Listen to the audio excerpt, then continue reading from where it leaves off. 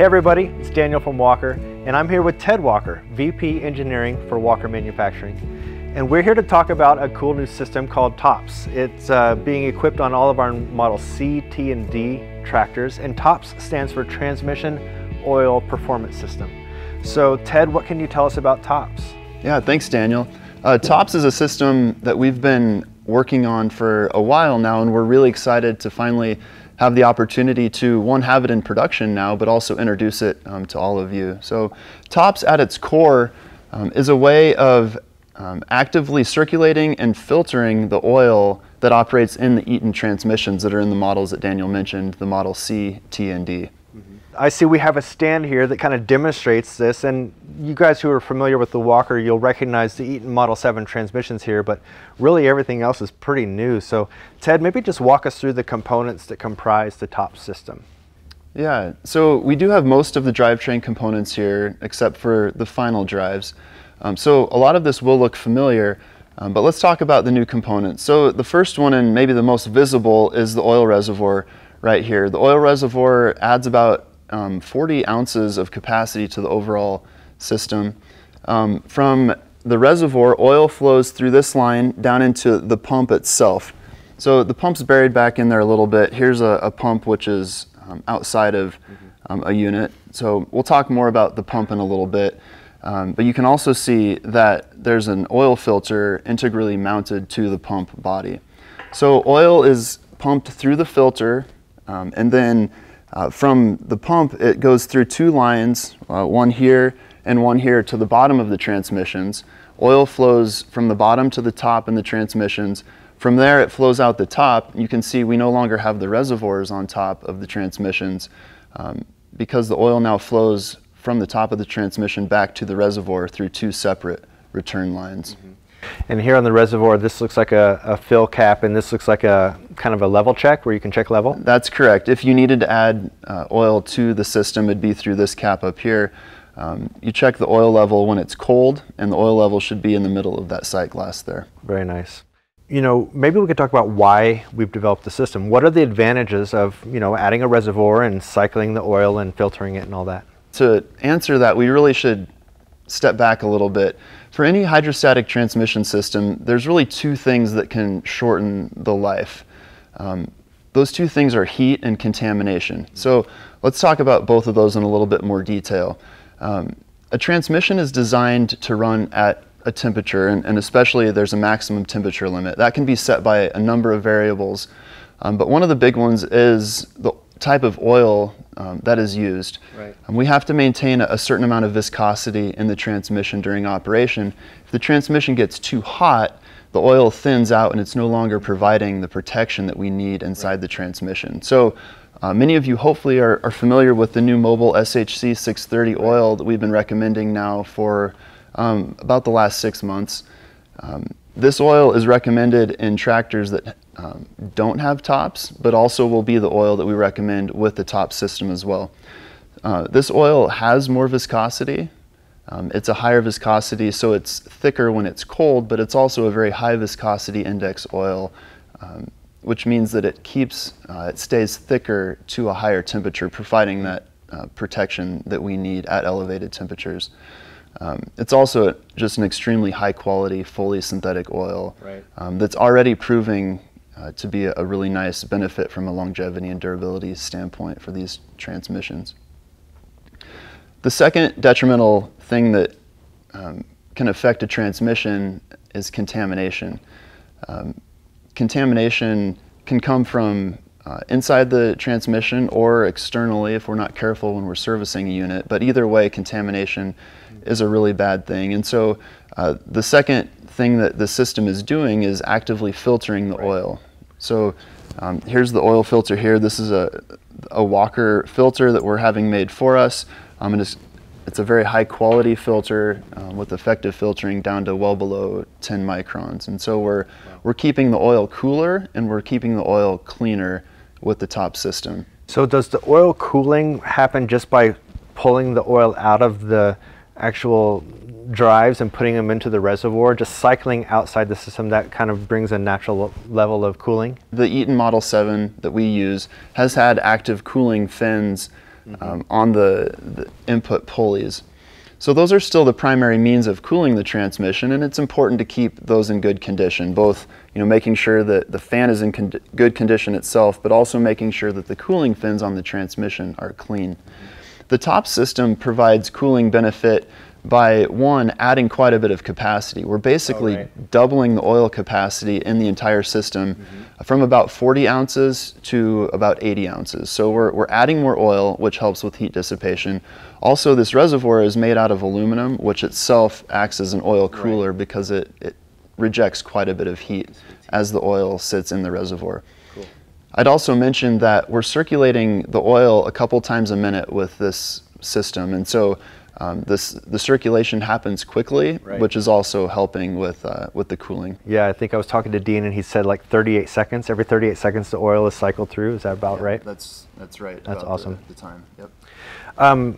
Is there anything else you can tell us about this pump that you have out of the system, like how that pump actually works? Yeah, one of the big challenges with this project was fitting a pump into our tractor, which is fairly tightly configured, especially in this area of the unit. There's not a lot of space to work with. So there was no off-the-shelf pump that was really going to work as a good solution for this. And so we decided that we needed to do a custom pump. And as I mentioned earlier, there was a convenient pulley to use that we converted from an idler pulley to the drive pulley for the pump. So the pump is made of two components. There's what we're calling the cap and the body. The filter threads onto the body. I'll pull this off. Nice. And then from here, I've only got one of 4 bolts installed, but I'll pull the cap off so we can actually see the gears inside.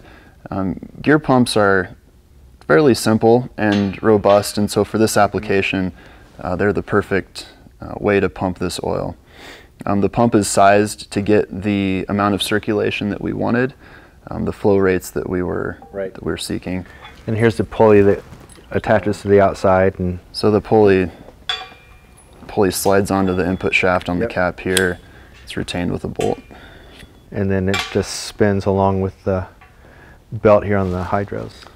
So the pump is pumping whenever the engine is running, because the ground drive belt is always spinning when the engine is operational.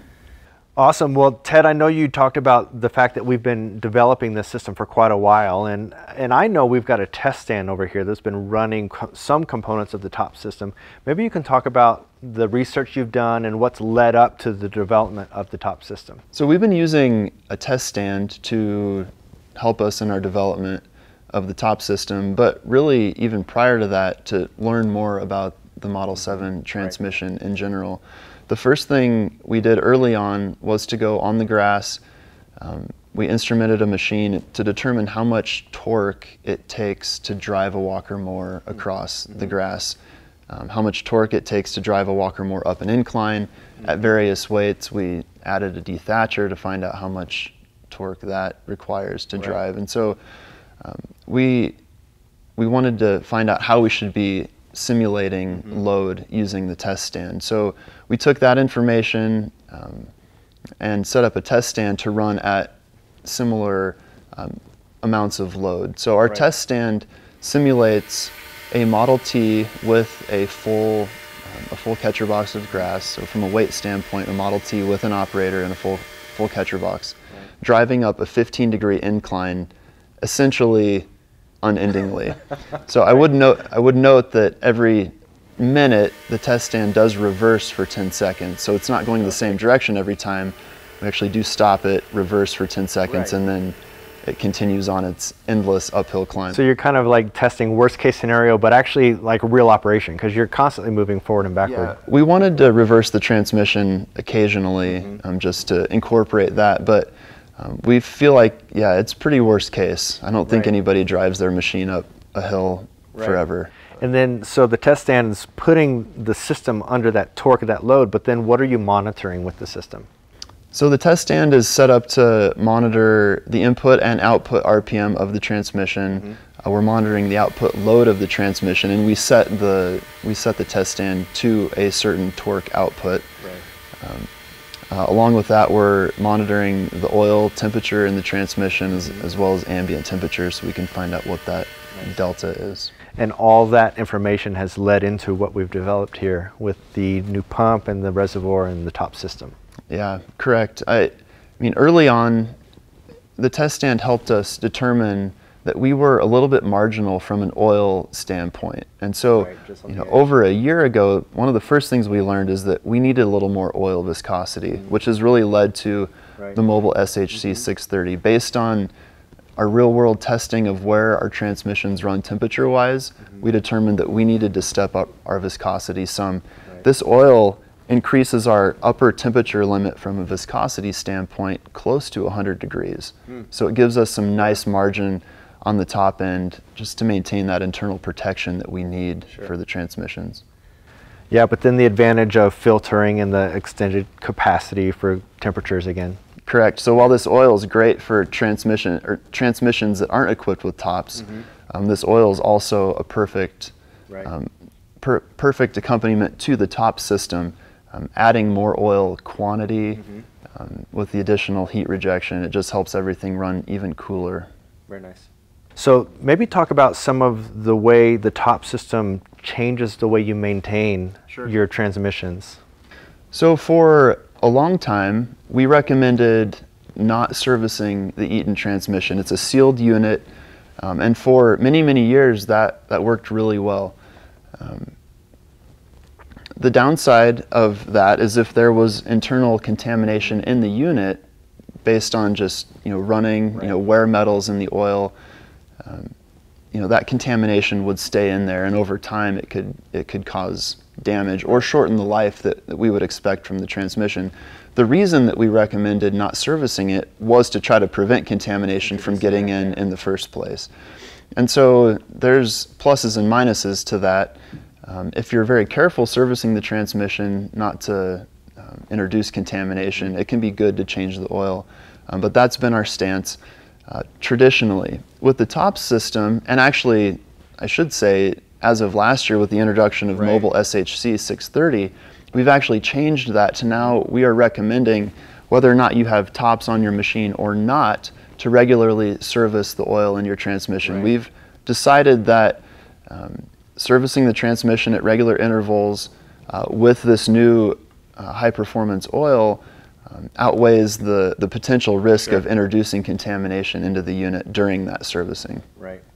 But then with the top system, there's probably a different schedule even, or?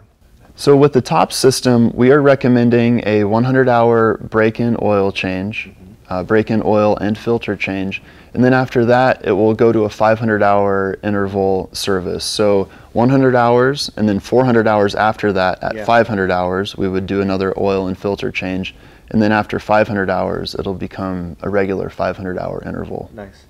Well, Ted, the Walker has always been known for its durability and its maintainability. I imagine that the top system has some implications on that. So maybe you could talk about that and maybe even how it affects warranty.